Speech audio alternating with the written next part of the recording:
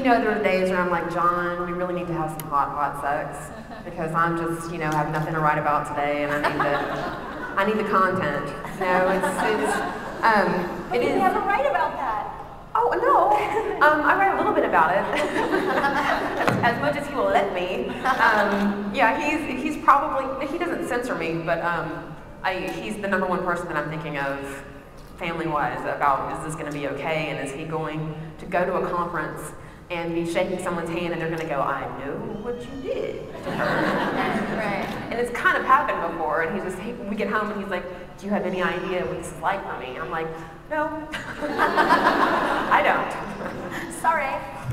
Well, you had said some interesting things to me on the phone about your friends and how they felt about your blog, which I haven't personally encountered, so I'm curious what other people know. I think it really started when I was on the cover of the New York Times style section, and it really picked up, and my friends were like, you know, I love you, obviously, but this makes me feel like shit about our friendship. I'm like, well, why? What am I doing wrong? Like, what's upsetting you? Well, these stories, you've always made yourself so vulnerable to me as your friend. I was the one who got to hear these stories.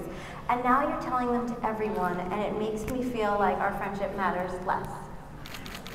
Now they finally, you know, and I'm like, well, you know, that is one of the hard things, I guess, about living with a writer or having a writer in your life, that you do have to share them in some way. But they came around, and now if I'm telling them a story, they're like, dude, you have to write this on the blog. So they've come, you know. Do they still want to hear it first, then? Probably, yeah.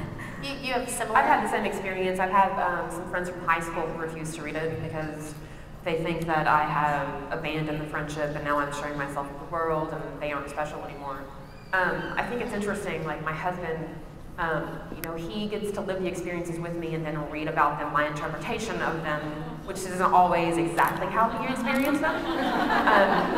But what was really interesting is, like, back in 2004 when I had really bad postpartum depression, I found that I was able to work through what I was feeling better by writing about it than by talking about it. And he would call me, you know, from work and say, you know, how are you doing today? And I would try to tell him how things were going, and then he would 2 hours later read about what I was feeling and come home and say, I didn't know it was this bad. And he never resented the fact that I didn't tell him first, because he knew that I needed that exercise to get it out.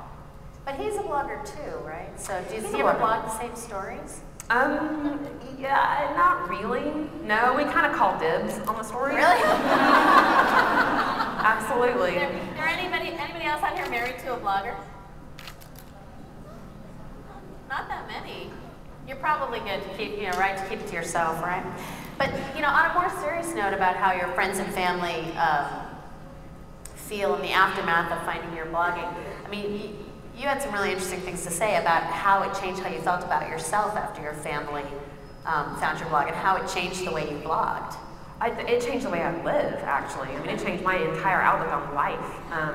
You know, I said some horrible things about religion and some horrible things about my family, and then I said some horrible things about the boss that I had who would come to work with the needles where they had, like, you know, injected Botox into her lips, and which begged to be blogged about. And I had said horrible things, and then got fired, and then lost the trust of my family. And that's when I took the website down for several months, because I did not like who I was. And how close were those two events, the losing the job and the... 2000, it was September and February, so 5 or 6 months.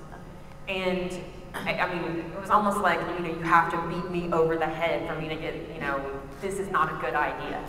And I took a break, and I was like, I don't want to put that back into the world, because that was coming right back at me.